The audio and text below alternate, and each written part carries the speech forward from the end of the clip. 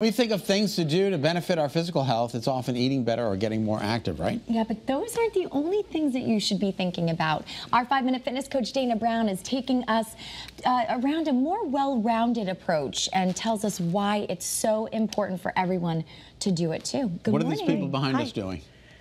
Oh, they're doing Pilates. That's Pilates. They're getting ready to do a one-leg circle. A one-leg circle. Yes. And Pilates is what? Movement correction. Movement so we figure out where our physical imbalances are and then do corrective exercises to fix them. That's the bottom line. All right. Learning how to use your muscles. So you're looking at a whole approach here, not Yes. just eating and working out and things like that. Always, right. Well-being. Well-being. Yes. And why is that so important? Well, if you're approaching fitness from a mindset where you're beating yourself up and you're practicing self-hate because you feel like it's something you need to do, you're not going to stick with it, right? And really, wellness, health, is a physical, mental, spiritual thing. So I think it's really important to expose people to new ideas, new practices that might help you cultivate a healthier lifestyle that comes from a place of self-love, self-care. Let's go Love back to that. self-hate. What? Describe that for me.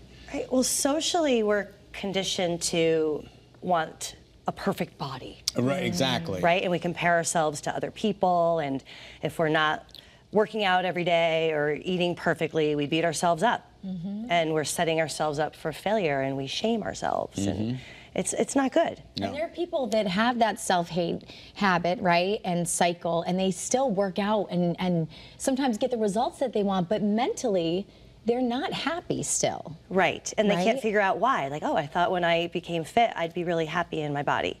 But life is stressful, and if we're living in fear or focusing on the past and repeating patterns and not being mindful and present, it's harder to cultivate a happy life. And so, Right? do you do hypnosis or anything like that, or do you believe in any of that stuff? Not hypnosis, so to speak, but meditation. Meditation. Meditation. Mindfulness. Yes. Yeah. Yes, and just, I like to do guided meditations. I'm Where not- that's someone I love who's that. actually speaking to you and Yes. telling you exactly what to do, as opposed to just doing it on your own. Right, just trying to close your eyes and focus and not let your mind wander. And there's a lot of misconceptions with meditation, which is why we do a lot of meditation workshops. And even, you have sound bath Oh, sound bath meditation. therapy and meditations Yes. that you offer? So everything is frequency and vibration, and so the sound bath helps you raise your vibration and become more focused and mindful and present. So we've done a few sound bath meditations now, and everybody has loved it. That's incredible. Well, Yeah. it's so cool. You know, speaking of well-rounded, your gym and studio is very well-rounded with what you offer. You know, you can get a HIIT class, and then you can like do a sound bath workshop, you know, for meditation and stuff. So Tarot cards read. how fun! Yeah. So it's like the mind-body connection that you're talking about, and that's Mind, body, fitness, yes. I love it.